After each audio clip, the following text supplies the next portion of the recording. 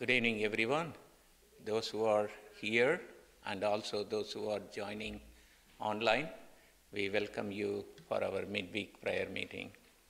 Even though it is a little bit flurries and everything, some of you came here boldly and to study God's Word. We thank you. And I hope so far all of you had a good week and also read the chapter 11, the Gospel in Samaria. So I hope all of you went through the questions and read the chapter. Before we discuss this chapter, let us have a word of prayer. Dear Heavenly Father, we thank you and praise you for so far you have guided us the week. And as we are here at the church and also those who are watching online, be with us. Let your Holy Spirit guide us and direct us. Help us to read, understand, and walk with thee. Bless us and guide us. In Jesus' name we pray. Amen.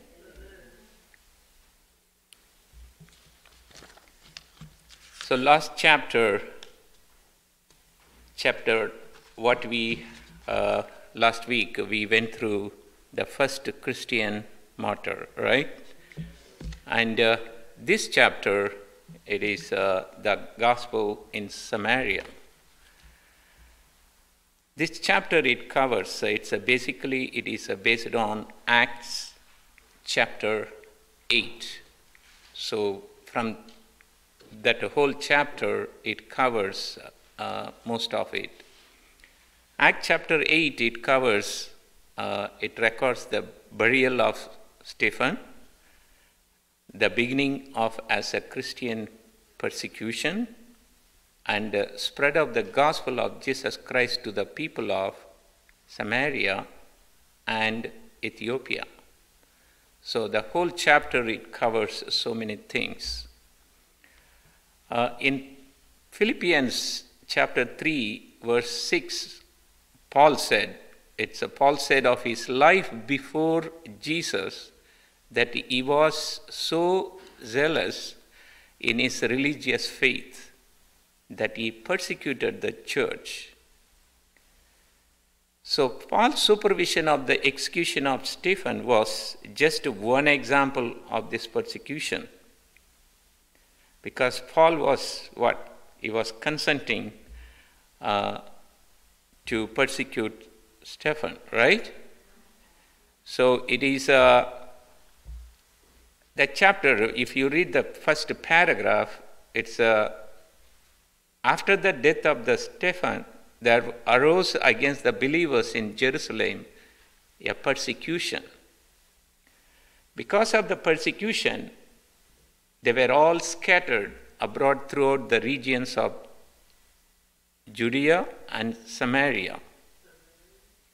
So Saul, he was persecuting like a havoc, right, of the church. You know, I was looking at it. What is the real kind of that meaning, havoc? It's in ancient Greek word. It says it could occur an army destroying the city, or a wild animal tearing at his meat. Imagine that. How Paul, he was persecuting the early Christian church. So he put a lot of people into the prison. And he went to every synagogue, right? Because the Jewish people, early church, as I said, looks like a lot of Jewish people, they had converted as Christians. So that's why it is, went to synagogue. And he was exceedingly mad against them.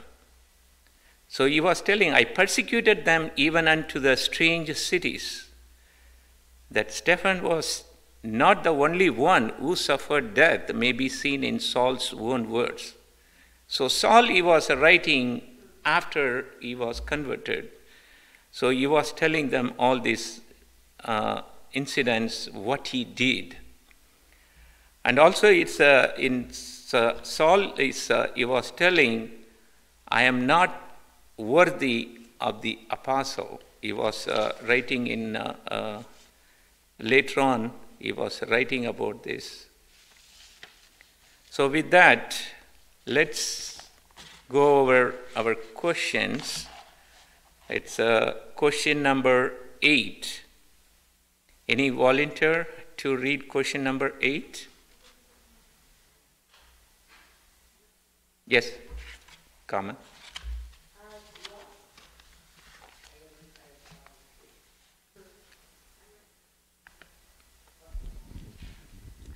At what point in time did Nicodemus publicly demonstrate his faith in Jesus?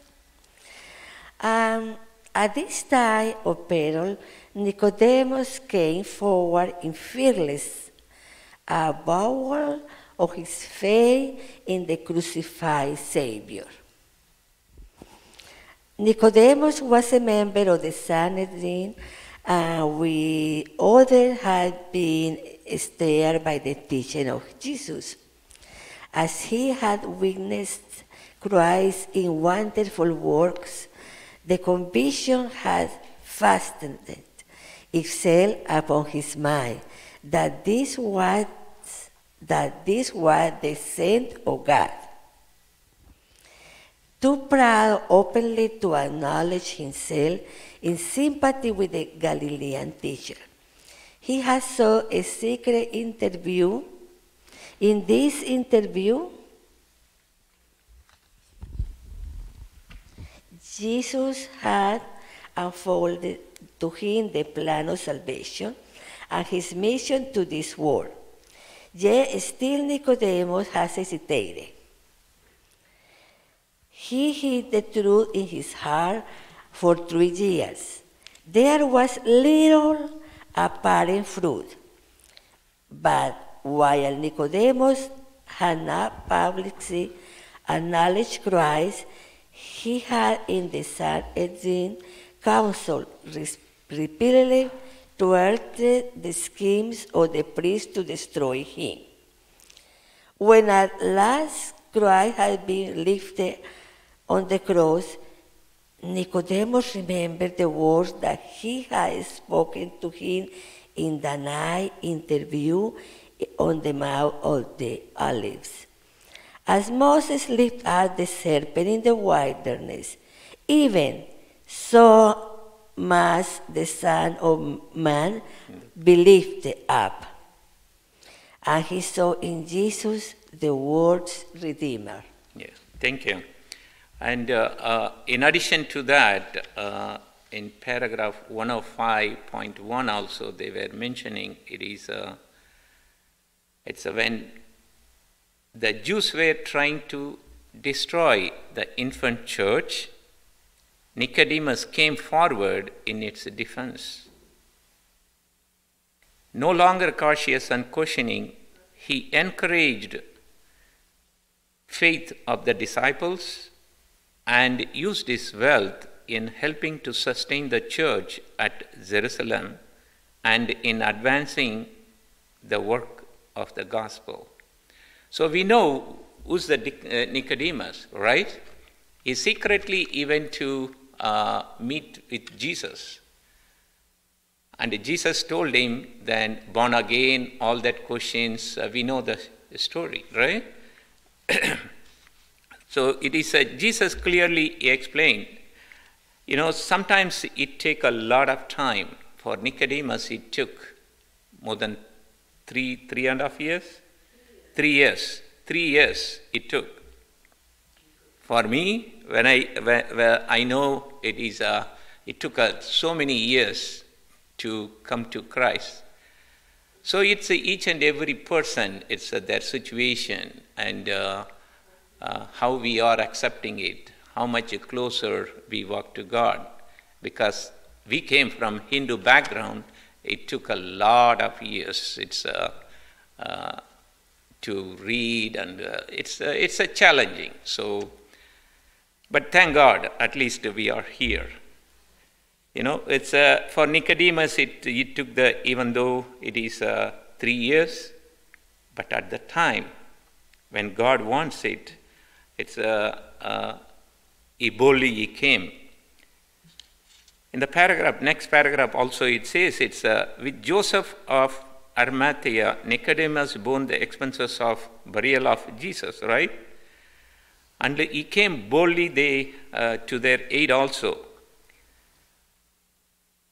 Even though the priests, rulers, they had plans to destroy Jesus, but he did it because he was the council in that member, Sanhedrin council, and that plan he was thwarted, right? That kind of things, he did it. Yes, purple mic.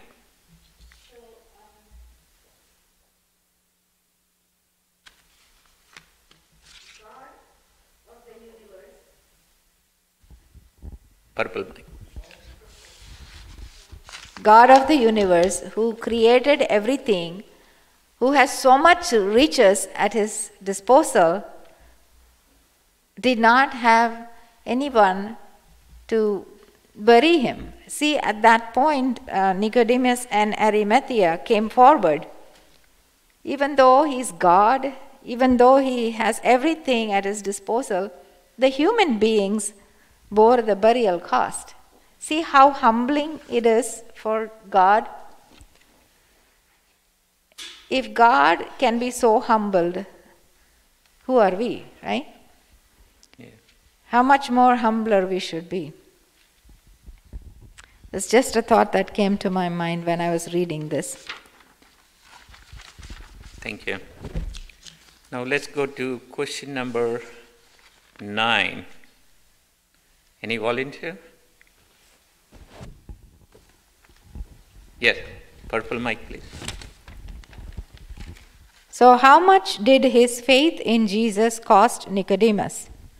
How much it cost a lot. cost? Yeah. He lost all worldly goods, and people were respecting him for his wealth and for his influence because he was a member of the Sanhedrin council. So when he came forward in faith for Jesus, he lost all of that. He lost people, the worldly people's reverence. He lost all his goods, but he gained much more. He gained salvation, and he gained so much faith in God. So compared to what he lost, what he gained was much more. Yeah. It's if you stand for truth, if you were coming from any other religion, if you are coming, you may be facing so many challenges, either relatives, families, and so many ways, like at the job, so many things. It may be challenges. Here, it's a Nicodemus. He lost everything, but still, he has a faith in Christ. These are all the, when we read this, our faith is always encouraged, strengthened, and we may come more closer to God. So these are all the things, it is for our life, it's given. Not only ours, it's a generation to generation. Now let's go to question number 10. Yes. Go ahead. Green mic, please. Number 10. What danger did the church in Jerusalem face as a result of the success God had given to them in soul winning? Yes, what danger? The persecution that came upon the church in Jerusalem resulted in giving a great impetus to the work of the gospel. Success had attended the ministry of this world in a place And there was danger that the, what does it say? Disciples would linger there too long, unmindful of the Savior's commission to go to all the world. Yes, thank you.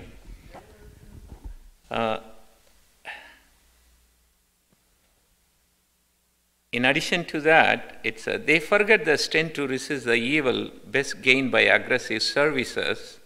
They began to think they had no work so important as that of shielding the church in Jerusalem from the attacks of the enemy. Instead of educating the new converts to carry the gospel to those who had not heard it, they were in danger of taking a course that would lead all to be satisfied with what had been accomplished. So it's instead of going, preaching, and bring the souls closer to them, they are within the Jerusalem. So it is the same message for us also. When we learn, when we do what we are called for, right? We are called for to go and preach the word of God. That is the gospel, right? To spread the news, to share it. So that is the same thing for us too. So God permitted persecution to come upon them. So when the persecution it comes, everybody, what happened? Everybody, they scattered. Not only in Jerusalem, Judea, and other parts. So the scattered, it's like when they scattered, there is a kind of like two meanings, right? It is when you scattered something, it may disappear. For example, like ashes or something, someone's ashes disappear. But this scattered, it's sowing the seeds. When you sow the seeds, it goes to the good soil and it come up with so many fruits, right? So there is a difference in the scattering. Yes, purple mic, please. Satan thought that if he persecutes the believers, that they will be scattered and they'll disappear. Yes. Like you mentioned, if you scatter the ashes in the ocean or if you dissolve it in water, you don't see it, right? Mm-hmm. But that was what Satan's plan was. If you persecute them, they scatter and they disappear. But that's not what happened. When they were scattered, it was like seeds put in fertile soil, yes, that they sprang forth and produced a lot. So that's what God wanted them to do. God wanted them to scatter everywhere so that His word would go through all the nations of the earth. So because that has to happen, God permitted the persecution. Yeah.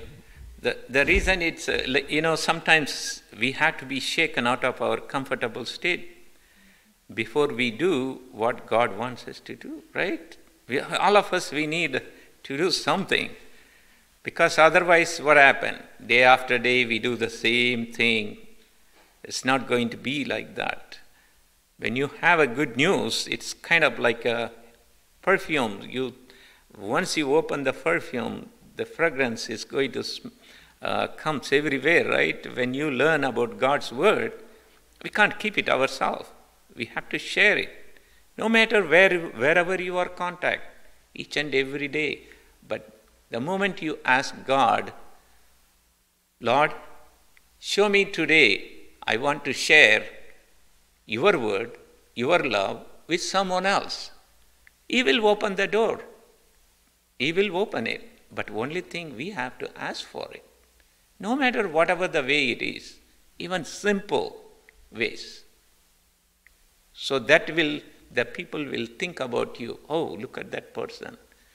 So that kind of love, we have to pray and we have to ask God. So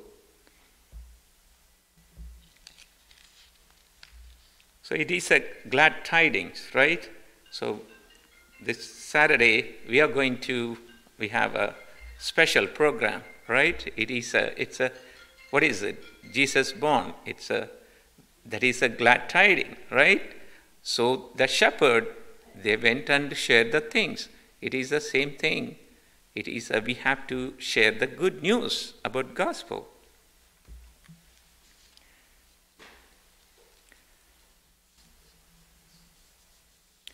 Among those to whom the Savior had given the commission, go ye therefore and teach all nations. That is the Matthew 28, verse 19, where many from humble walks of life, men and women who had learned to love their Lord and who had determined to follow his examples of unselfish service.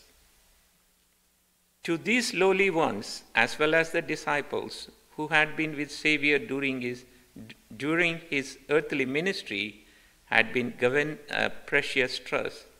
They were to carry to the world the glad tidings of salvation through Christ.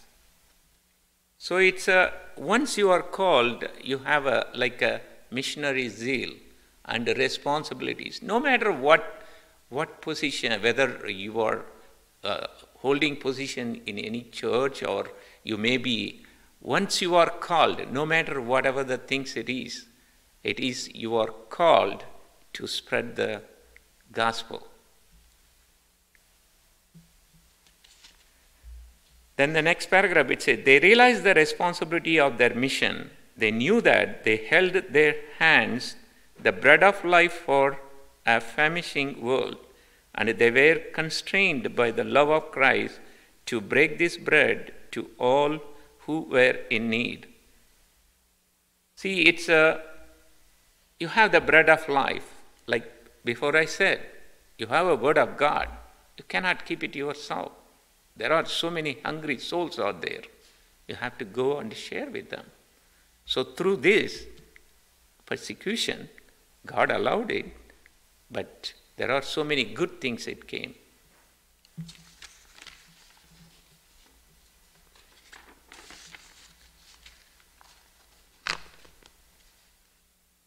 Now, Philip. Who is Philip? One of the deacon. That's right.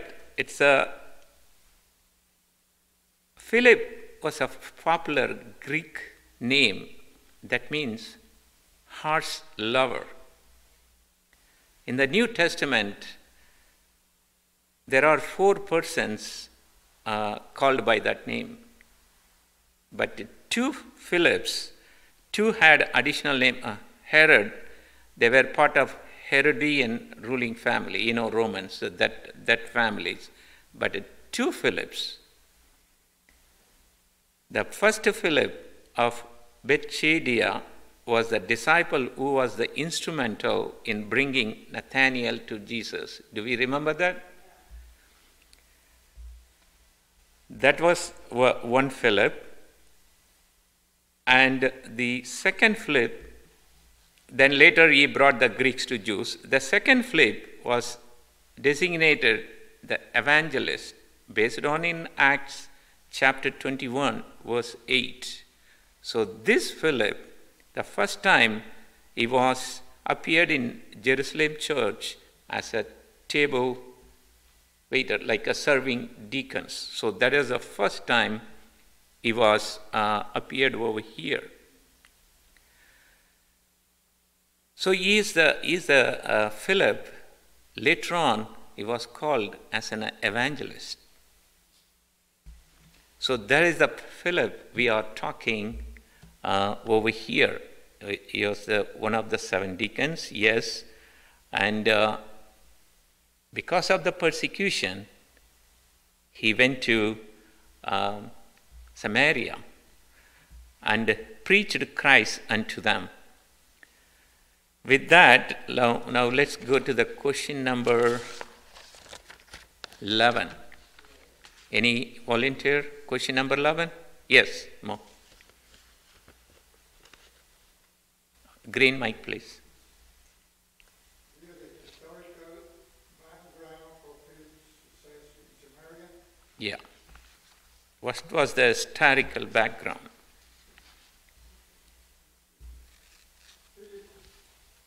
One of the 7 deacons was among those driving from Jerusalem.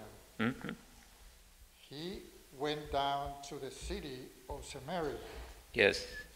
and preached Christ into them.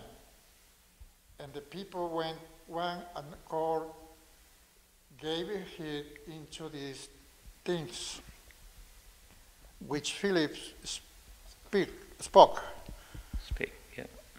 hearing and seeing the miracles which he did.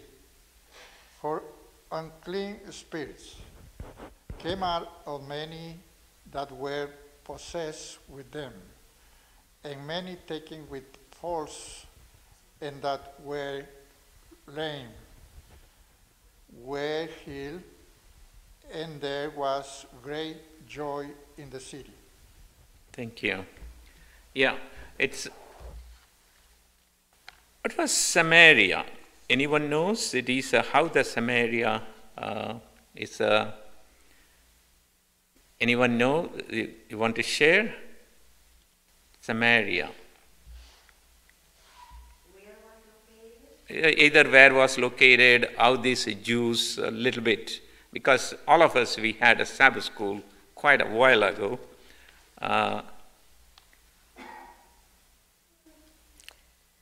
It's a Samaria, they considered themselves as a descendant of Israelites, right? They left behind when Assyrian in 722 BC, when they invaded the northern Israel. During that time, the Assyrians, they carried a lot of people, wealthy people, middle class, Jewish people, everybody, they carried them out. After they carried them out, only the poor people, that kind of things, they stayed over there.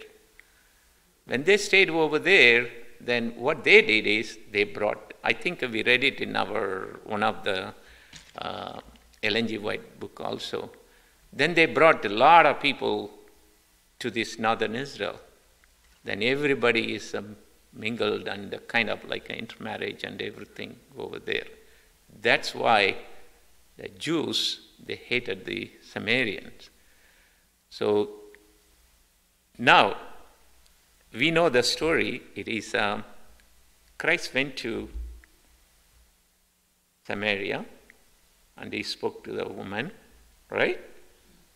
And the next paragraph, it says it's Christ's message to the Samaritan woman, with whom he had talked to Jacob's well, had borne fruit. So before Philip went, already the seed was shown at the Samaritan, right?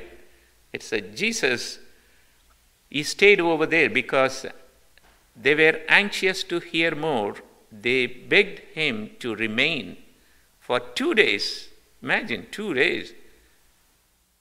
The Savior, he may be giving them us a lot of things about the kingdom of God, right? For 2 days he stayed with them, and many more believed because of his own word. Imagine, already everybody, it's in their heart. Already this seed was planted. Now when the persecution came, a lot of disciples, they went to Samaria for asylum. So when Philip and the other disciples, when they did their work, and a lot of converts, a lot of souls were saved. They came to Christ. So that is why the historical, it is Jesus already did over there. Then when the disciples went, the harvest was ready. So Philip, work in Samaria was marked with great success. If you read the Acts chapter 8, in between over there, then Philip was asking help in Jerusalem. And Peter and the other disciples, they went and helped him. During that time, there was a person named called, it is Simon Magus. He is the magician, sorcerer. I don't know whether any of you remember when Philip, Peter, and everybody, when they are with the Holy Spirit, when they were healing and all these things, when they were doing it, and this person, he was asking Peter, I will give you money, can you give me the Holy Spirit, like that. So if you read the Act chapter 8, so it is over there. So we cannot buy the Holy Spirit with the money. This is a God's gift. The more you come closer to God, He will give you all the gifts. So this is, even though it is not in the lesson, but when I was reading Act chapter 8, so I want to share with you.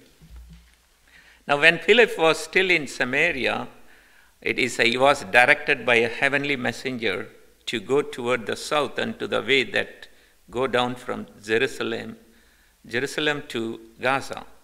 And he arose and went. He did not question the call. When God calls someone, don't question it. In the Bible, there was another person. Anyone knows?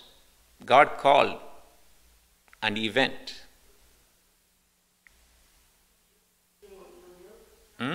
Abraham, he called, right? Come out of your native place.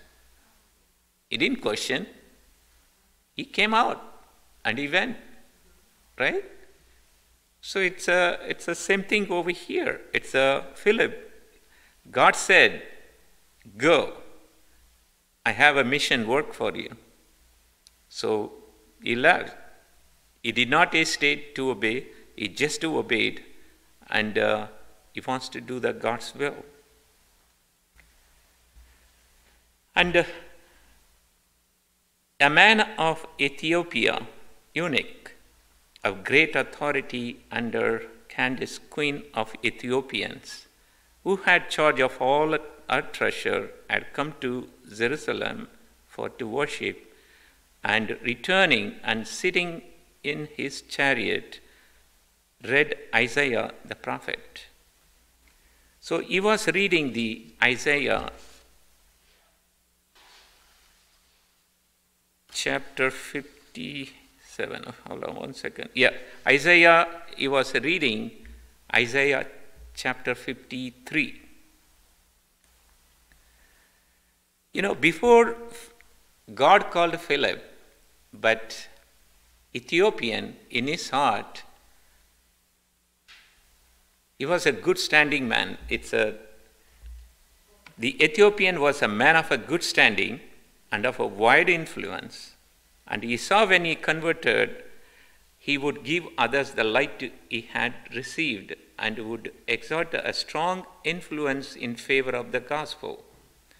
Angels of God were attending this seeker for light. You know, the way it looks like, God is arranging the meeting. Ethiopian and Philip in a different location, but God is reading Ethiopian heart, and he want to seek the truth. He want to come to Christ, but he cannot understand it. So God called Philip as a mission. Hey, I have a mission work for you. So you go this route. And you go over there. You have a question? So it's that's what he made an arrangement, and he was doing that work. So it's this Ethiopian, he was reading the Isaiah chapter 53. It's about the sacrificial sin-bearing work of the Messiah to come. When Philip directed to go to the Ethiopian and explain to him of the prophecy, so even imagine if it is a high official rank officer sitting in the chariot. Those days it is a custom to read a passage loud, little bit loud. When Philip, he was going closer to the chariot and he was listening. When he was listening and he was reading Isaiah chapter 53, he knows, right? Because Philip is the evangelist, he knows what he is reading. So when he was reading, then Philip was asking about him. He was, do you know what you are reading it, right? Then his reply is, how can I expect man should guide me without someone explain to me? Now the question is, he is asking kind of like a Bible study. Can you come and sit and explain to me? I am not understanding it. So that is the opportunity. Some people, they have that talent or gifted. I was going in LIRR one day. The person, he said, just when the station came, Jamaica station, the person, I was wondering, he has that kind of talent. Just he came down, they don't know each other, but he simply said, good morning. Then the other person replying it, then immediately the conversation they started.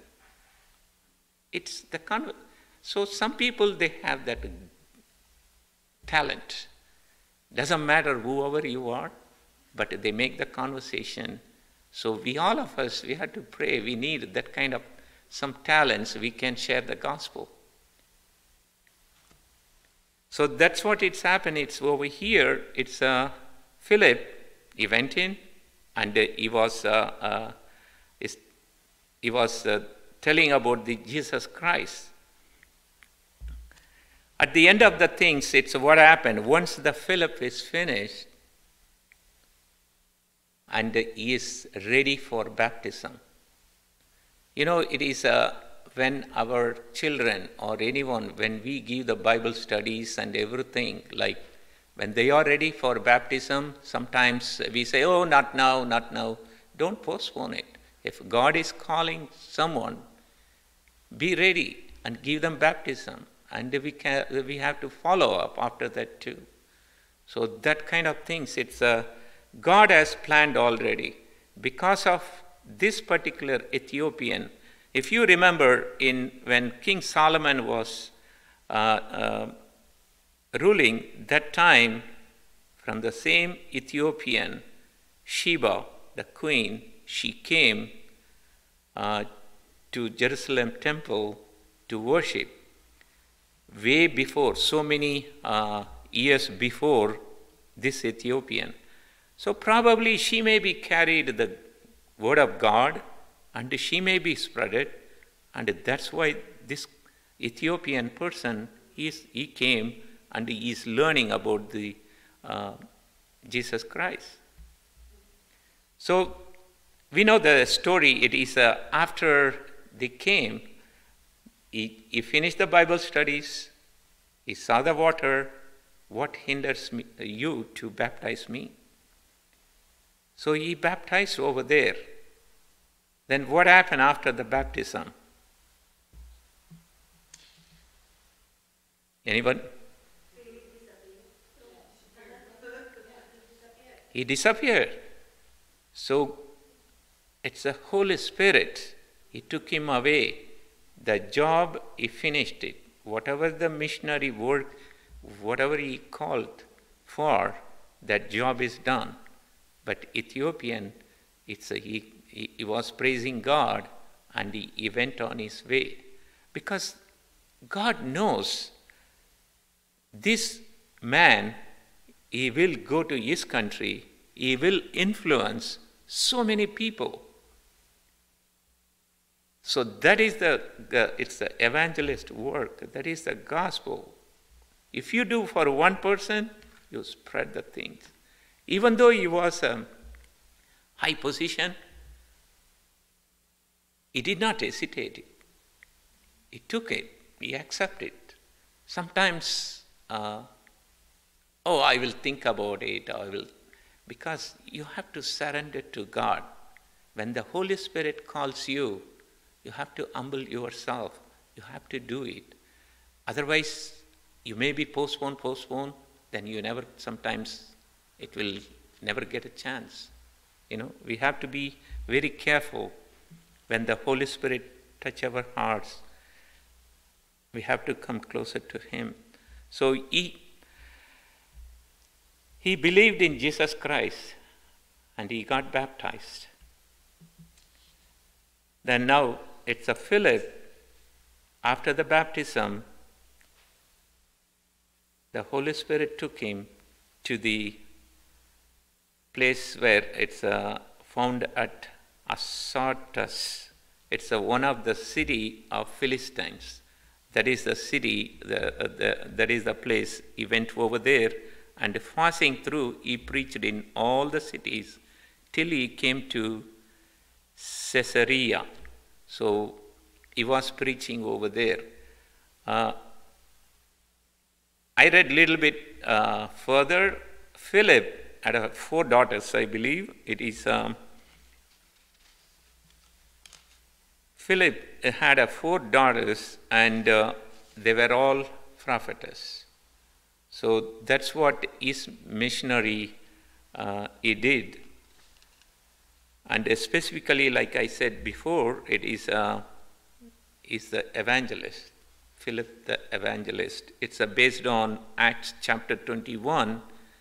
8 says his title is the evangelist.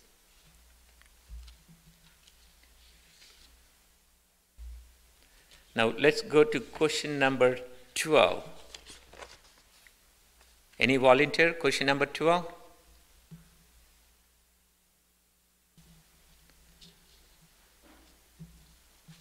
Yes. Can we learn from the experience of Philip? Yes. What lesson we can learn?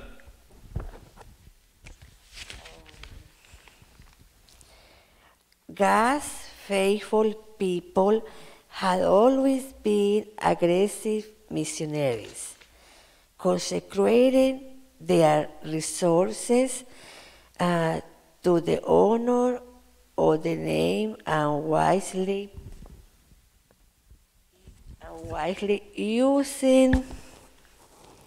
using their talents in His service. The unselfish labor of Christians in the past should be to us an object lesson and an inspiration. The members of God's church are to be zealous of good works, separated from worldly ambition, and walking in the footsteps of Him who went about doing good. With hearts filled with sympathy and compassion, they are to minister to those in need of help, bringing to sinners a knowledge of the Savior's love. Such work calls for laborious effort, but it brings a rich reward. Those who engage in it with sincerity of purpose will see souls won to the Savior, for the influence that attends the practical carrying out of the divine commission is irresistible.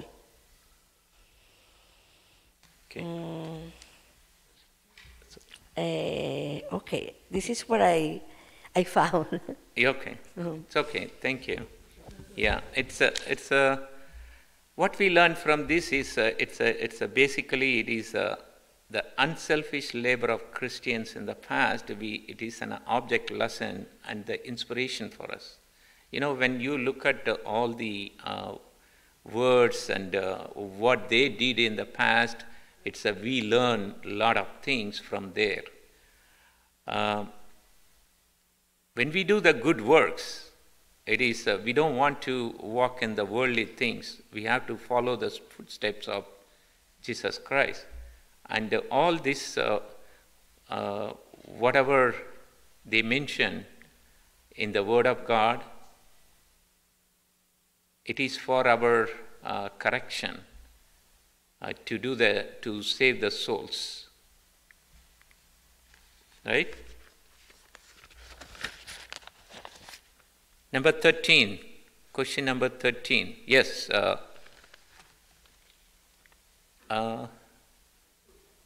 So it's Complete the following sentence.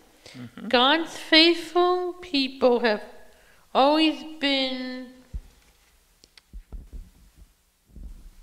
aggressive given aggressive missionaries.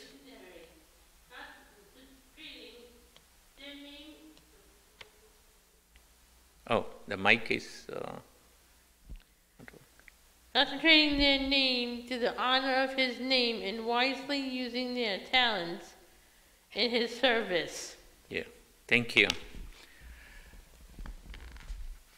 When God calls to do something, we do willingly or we hesitate. We have to do willingly. God will bless you no matter what the things it is.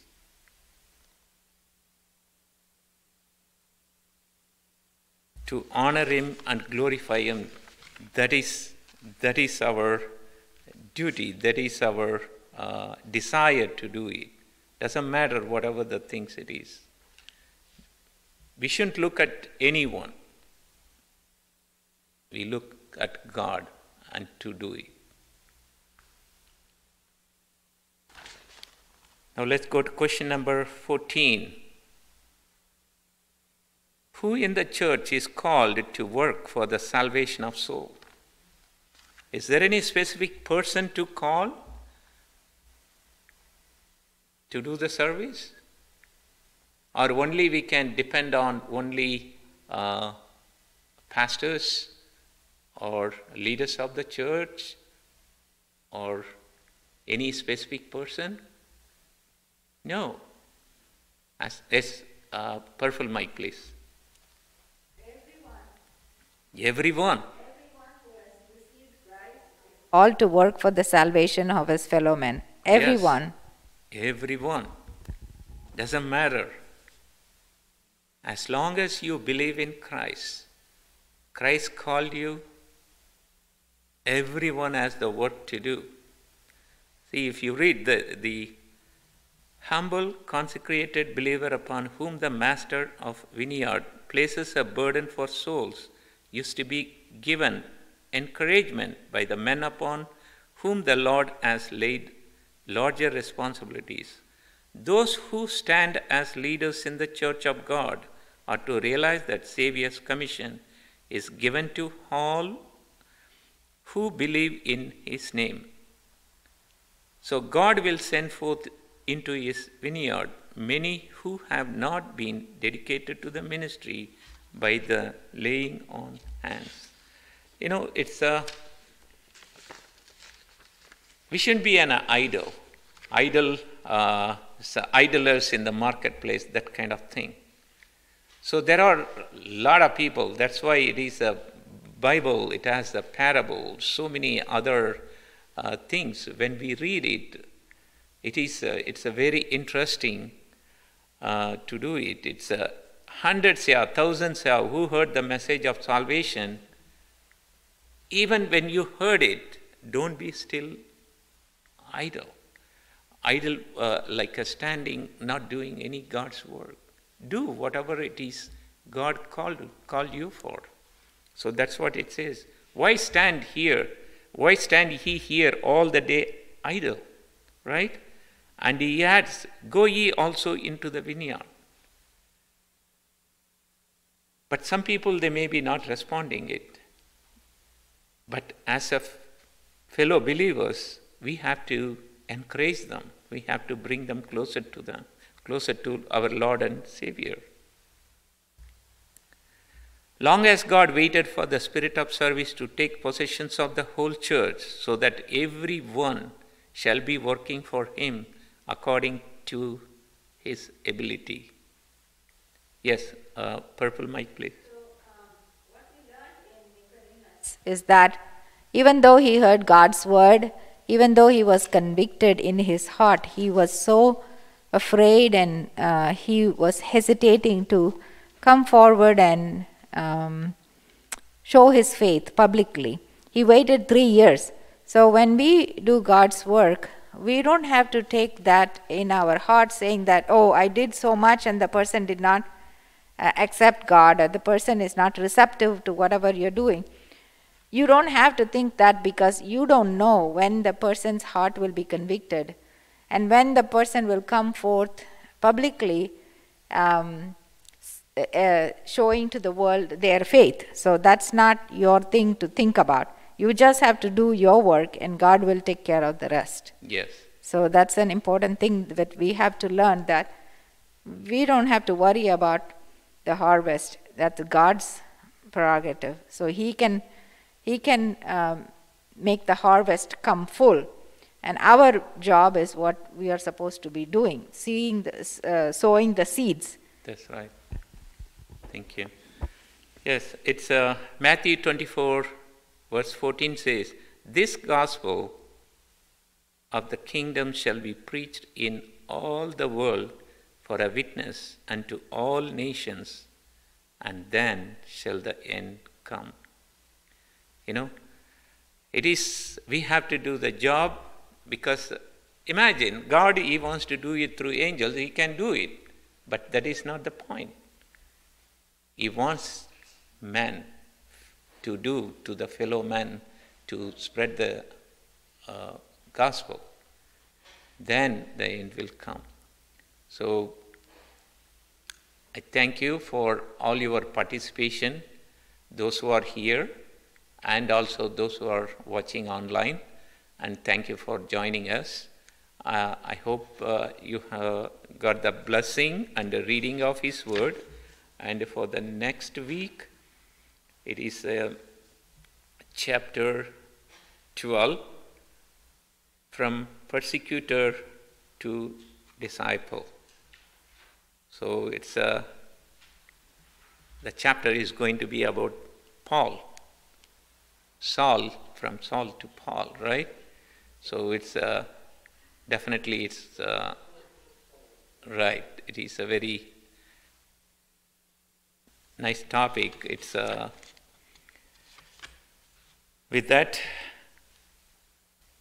anybody has any special prayer request? Yes. So. I want to pray for my brother who's gone. Yes, it's on. Going for surgery next Friday for her sinuses. Okay. For healing for my mom with her back and her dementia. You know, it's very hard with her dementia. And a lot of people, for my coworker who's having a lot of family problems too. And I have a silent request. Okay. Thank you. Yes,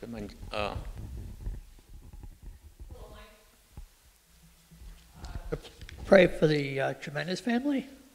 Also want to pray for my family, my foster brothers Joseph and David and their families, my brother and sister Tom and their families. Okay. Also want to pray for congregation, pastor and his family, Tanya's dad, and I'm going to pray for our leaders in Washington that they do the right thing.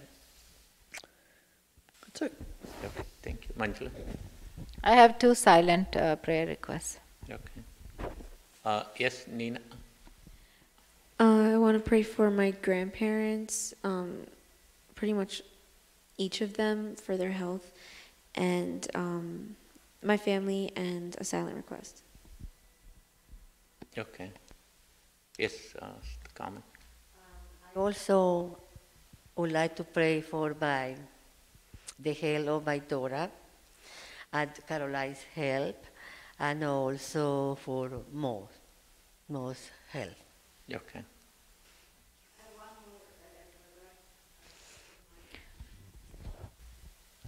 One of my friends in Virginia is sick with cancer, and she's going to undergo chemotherapy again. She has had chemotherapy in the past, and the cancer has recurred. Now they want to give her another round of chemotherapy. Her name is Lena, so please pray for her and her family. Okay. Anyone else? And those who are watching online, if you have any special prayer request, we will pray for you. God, He will knows what is your request. And if you still need anything, you can email to in our church website, or you can send one of us the text or anything. So we will pray for you and we will keep you in prayer. So with that, let us all stand. Let us do our closing prayer. Let us pray. Dear Heavenly Father, we thank you for your word. Father, it is evangelism and spreading your word throughout the world, Lord. Father, you have called each and every one of us, Father. Father, let your Holy Spirit guide us, direct us, and help us, and open the door wherever we communicate with the people, and give us the opportunity to share your love, your word with the other people, Lord. Father, you have scattered us throughout this community. Some of our children going to school, some of us going to work, some of us even going to shopping or anywhere, wherever it is, Father. Let your Spirit guide us to share your word with others, Lord. Father, we have a special prayer request. Those who are watching online, they have their prayer request. Lord, you know what is their request, Lord. Please grant that request according to your will. Father, we have a request over here. Sister Sue,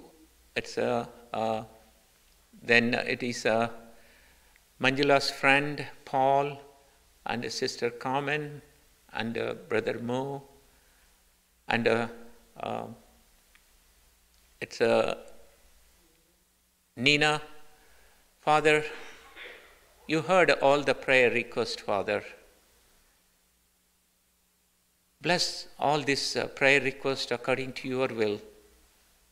Grant them, Father. Bring them closer to you. Heal them and provide them whatever they were requesting. Father, as we are going back home, give us traveling mercy and help us to read your word every day, come closer to you. And bless our church members and bring us back to church over here on Sabbath. Bless us throughout the week and guide us and protect us from everything, Lord. Especially is COVID, especially is it's everywhere. And shield us, Father. Bless us and guide us. In Jesus' name we pray. Amen. Thank you, everyone. Have a safe trip.